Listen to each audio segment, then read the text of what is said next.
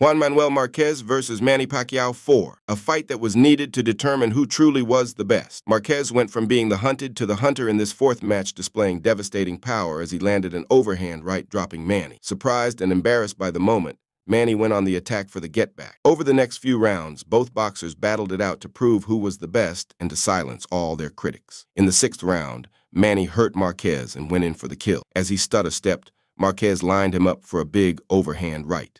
Manny walked into the punch, and it was lights out. The punch that was heard around the world. Down went Manny, and he wasn't getting up. Marquez, in disbelief of what had just transpired, came to the realization that he had just knocked out one of the best boxers in the world. The rise of a new champion and the fall of a legend. The harsh reality of boxing.